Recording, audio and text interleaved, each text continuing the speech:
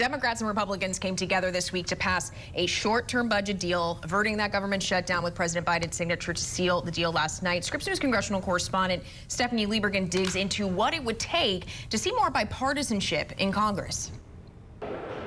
In a place where members are accusing each other of throwing elbows, the word bipartisan might not spring to mind.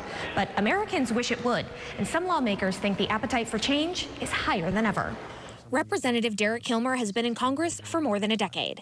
Being a pragmatic, problem-solving centrist is not a proven ratings grabber. And for 4 years, he led the House Select Committee on the Modernization of Congress, which included looking at ways to improve bipartisanship.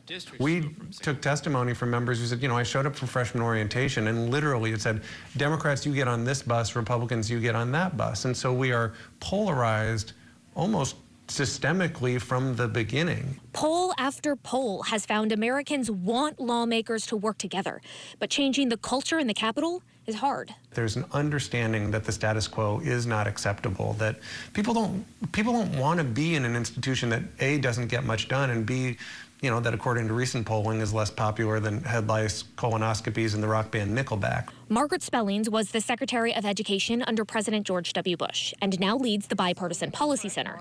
She thinks Congress would benefit from getting back to regular order. We've gotten away from kind of the regular structures of the Congress where committees hear major pieces of legislation. There's an amendments process. There's testimony. You kind of grind through all of that at the committee level and then at the House. Laws passed in a bipartisan way have more durability. Those bills receive more scrutiny as they're debated, and then they're less likely to be overturned when the majority changes parties. Bipartisanship really makes for the best policy making that can provide kind of what we have in common and a steady as she goes approach to solving our nation's biggest challenges. Finding a place for that exchange of ideas is part of the problem. There's no communal workspace on Capitol Hill where members and staff from opposing parties can come together, something the Modernization Committee recommended changing. Other simple things could help too, like intermixing Democrats and Republicans during hearings. Kilmer's committee showed that can boost conversation across the aisle. So it fundamentally changed from this sort of Hatfields and McCoys on top of a dais dynamic to one that was engaging on problem solving. We need to do more of that within the institution of Congress. Some bipartisanship is happening in Congress, even if it doesn't always make the headlines. But bipartisan efforts tackling some of the country's biggest issues, like immigration and government debt, have remained elusive.